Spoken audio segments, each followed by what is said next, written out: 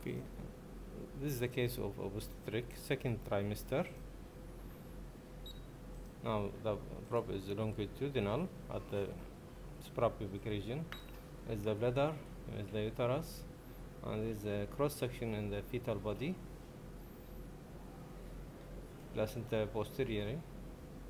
I will turn the probe transversely.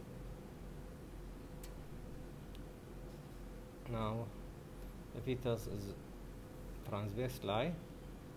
However, we can see there is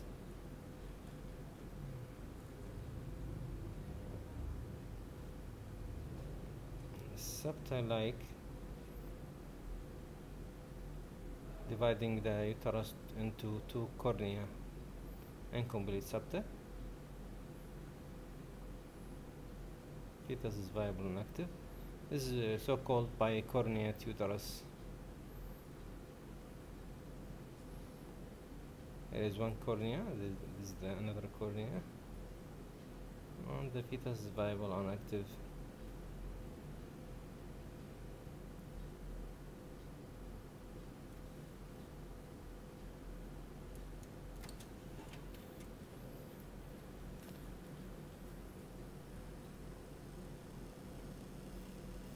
Again, transverse section in the uterus at 14-week gestation age pregnancy. You can see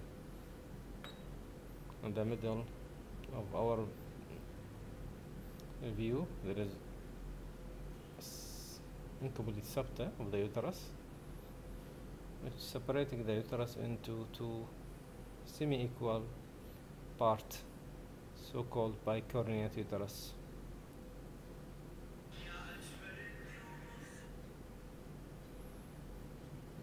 Okay, thank you.